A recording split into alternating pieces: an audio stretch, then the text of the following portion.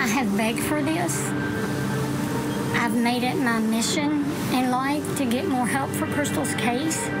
So to see it actually happening was very overwhelming. I believe 100% in my heart that Brooks Houck is responsible, and that's my opinion. For me to see him walking around town, I just think in the back of my mind, it's not going to be forever. So try not to focus on the now and try to focus toward what's going to happen one day. Now to what is trending in true crime. Brooks Houck, behind bars in Kentucky, accused of murdering his former girlfriend, Crystal Rogers. She went missing back in 2015. The case has gone cold. And this month, Houck's alleged co-conspirator is set to face a judge. 32-year-old Joseph Lawson, indicted back in July on conspiracy to commit murder and tampering with evidence charges. But we don't know a lot of details about his alleged involvement in the case. Brings the question up, should he be concerned? Should Brooks Houck be concerned that Joseph Lawson could potentially turn on him and become a government witness against him? Because Brooks Houck is the name we've heard again and again since day one. This name, Joseph Lawson, just kind of came out of nowhere in recent weeks. So what will his role be at trial? Let me bring in our guest. Mr. Kirk Nurmi is with us, and criminal defense attorney and regular Court TV analyst, Mr. Don Malarsic, with us as well. Wonderful to have you three on the program this morning. Oh boy. Okay, do we think Joseph Lawson is going to roll on Brooks Houck? Ladies first. Gisela K., let me start with you, please. Thank you so much. And I would say, for Crystal and Tommy's sake, I really hope he does. And from all the deep diving I've been doing, he does seem like the kind of guy that you could strike a deal with. So I'm hoping he does. And I kind of think he already has, because he was first indicted on the tampering with evidence charges. And then later, about a month later or so, the conspiracy to commit murder. So it tells me he might have already said a few things to law enforcement. I hear you. Don Malarsic, let me go to you next, my friend. What do you think about Mr. Lawson, please? Yeah, I don't think there's any doubt, Julie. He's going to flip. I mean, this guy has no loyalty to anyone in his whole life. He has a long criminal history career.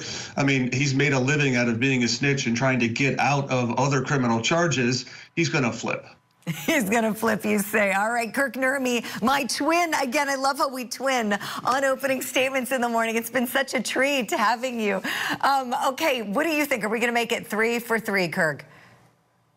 Yeah, I mean, whether he's sang already or whether he's about to sing, yeah, there's no doubt about it. I think he's going to be the state's star witness. And frankly, I think from what we have now, what we know now, I think the state's going to need him, because right now we have a gun that's linked to Brooks Houck's brother. We have, you know, a possible connection with that gun to the death of Crystal Rogers' father.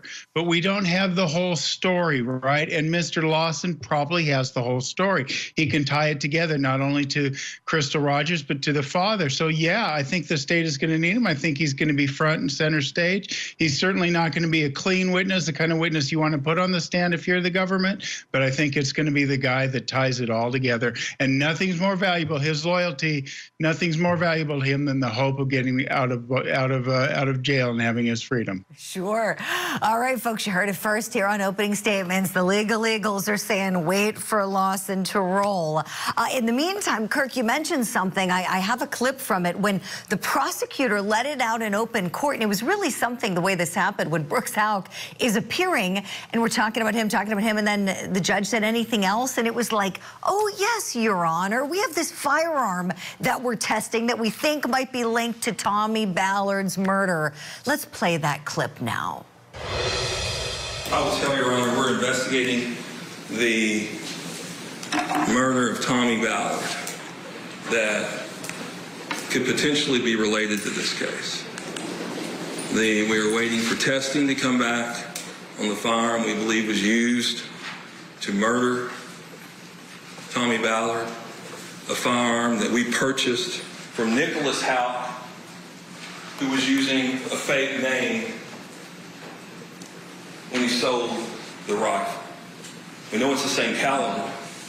There's 5 criteria that they're looking at, and so far it's matched 4 of the 5 criteria.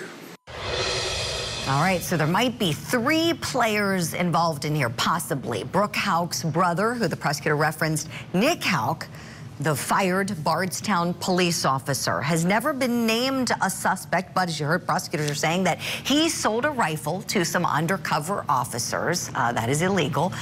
He sold a rifle to some undercover officers that is currently being tested. 4 out of the 5 characteristics the lab is looking for are confirmed to be a match. They're still testing 1 more other characteristic, but they believe that that was the rifle that was used to murder Tommy Ballard. And this is the video from where Nick Houck is speaking to police. This was shortly after Crystal Rogers' disappearance. And here in this clip, you'll see he's doubling down on his claims of innocence and disputing the polygraph that he failed. That first test, you did not pass the test, and it's pretty clear to me that you haven't told me the complete truth today. And the questions you're having a problem with are questions about Crystal. And in particular, the one about whether or not you know where she is right now. I've been 100% truthful. Listen to what I'm saying. You listen to what I'm saying. I've been 100% truthful. Why are you yelling at me? Well, because you're telling me I'm lying, and I know I'm not. I know the truth, you know? And I've been 100% honest the truth. with you, the grand jury, and everybody else I've spoken No, you haven't. Here's what I'm getting. We just said Yes, I have. No, you haven't. I most definitely have. And if you don't want to believe it, that's your issue. It's not mine. It's not just me. I showed you. Dude, I don't give a what your computer said.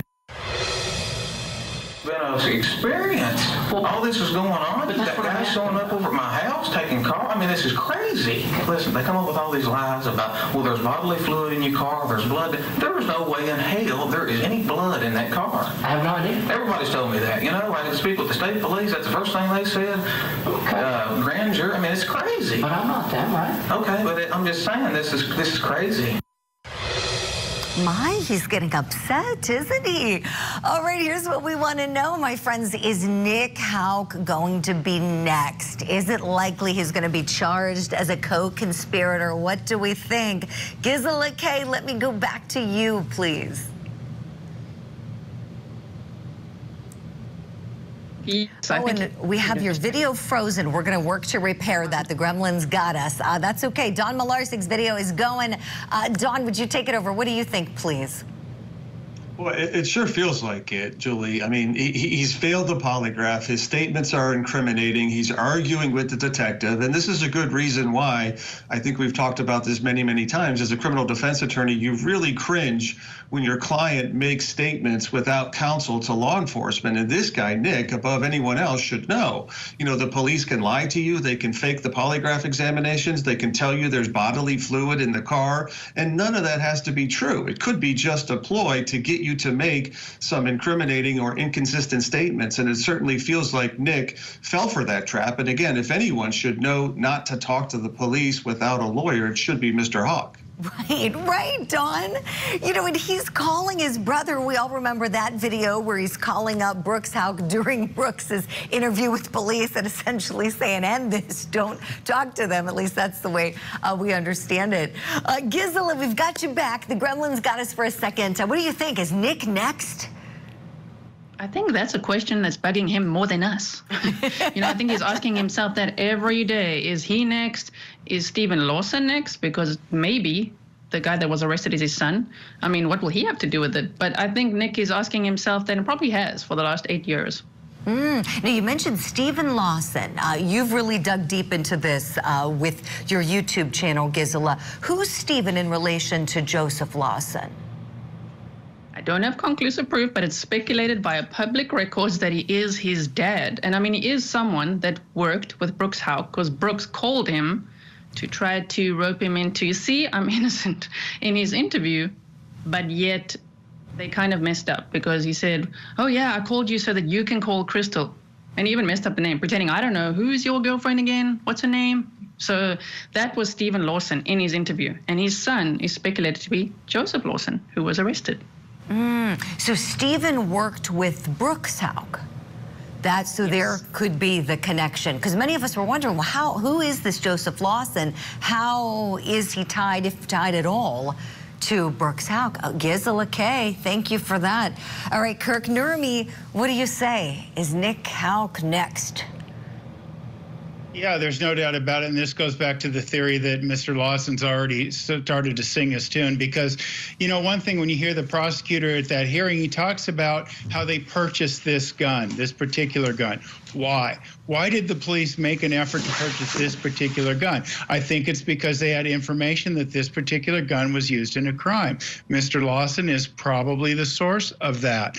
So I don't think it's coincidence that they went after this gun. So I think the case is starting to fall apart, and I think starting to build together, starting to fall apart for the Houcks, and I think it's starting to build together from what Mr. Lawson has informed prosecutors of so far. Love what you're saying there, Kirk. Yes, you know, this family, Crystal Rogers' family, oh my gosh, do they deserve justice? I mean, I've said on this show, it was like getting struck by lightning twice for that poor family to lose their beloved Crystal, and then Crystal's dad, Tommy Ballard, is the next loss they suffer. I mean, her mother, you know, his wife, I can't imagine what they've been going through. They deserve justice, all of them. Gisela K, let me go back to you, please. Tell me, what are the biggest questions in your mind that are still outstanding with the Crystal Rogers case?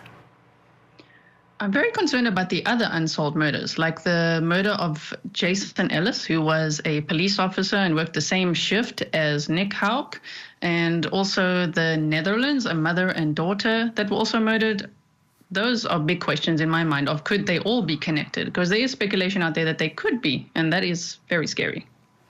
Do you think the speculation is valid? Is it tied to anything that's concrete in your opinion? Based on what locals are sending me, it seems like it. It seems like it's the talk of the town, and it's been for many years. So I'm hoping that there'll be justice for a lot more victims beyond Crystal and Tommy. Oh, wow. That's really something. Going back to Tommy, prosecutors said they believe they have the rifle that was used to kill him. Who shot that rifle? We don't know yet. Nick Houck should be worried, even just with the selling of it. To sell a rifle like that is a federal crime if he did what police say he did. Don Malarsic, tell me, the smartest thing that Nick Houck could do right now is what, please?